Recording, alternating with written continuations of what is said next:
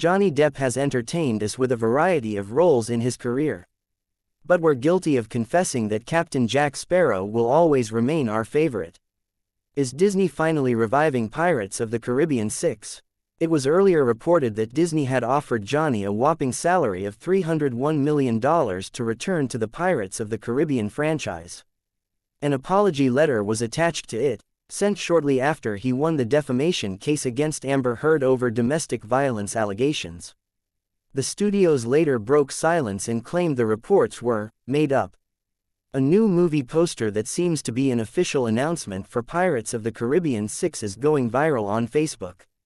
The creative features Johnny Depp in his iconic avatar of Jack Sparrow. He seems to be furious this time around, with flames burning behind in the backdrop.